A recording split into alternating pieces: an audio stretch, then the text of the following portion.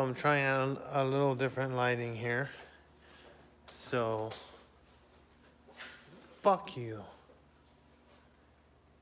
Fucking asshole bitch. Yeah. Drugs are bad, man. Drugs are bad. Food is bad. Signals are bad. Holy shit. Talk about being overexposed to fucking precaution, man.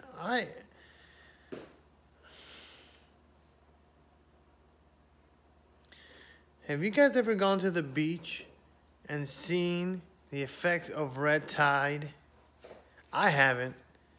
Not really, really. The way that the news has been depicting it or talking about it lately is like, holy shit.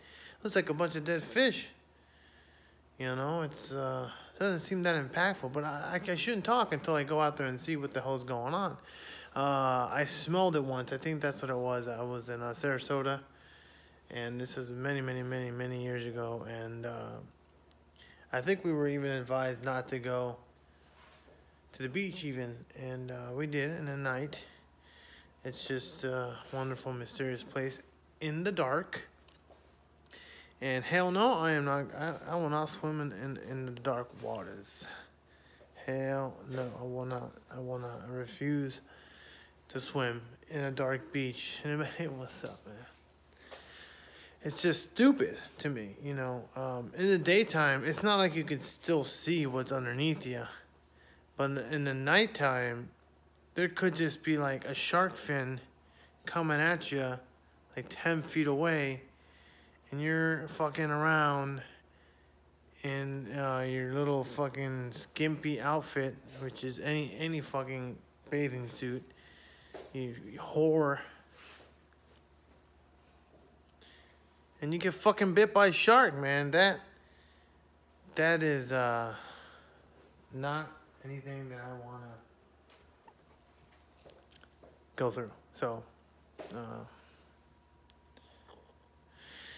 So, you know, the filter only takes out chlorine. The Wi-Fi, this is my first night doing this. I'm taking the Wi-Fi and I'm fucking unplugging that shit. The router unplugged. Now I'm going to have a night with no signals flipping about and affecting my body. So we'll see. Fucking weird, man.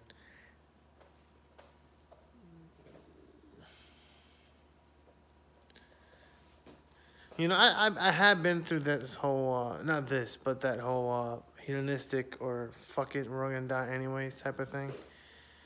So I'm exploring the opposite. And it sucks. But you know, maybe it'll pay off when I'm dying in bed and it doesn't hurt. Oh my God. How can I cheer up this stand-up, Annabelle?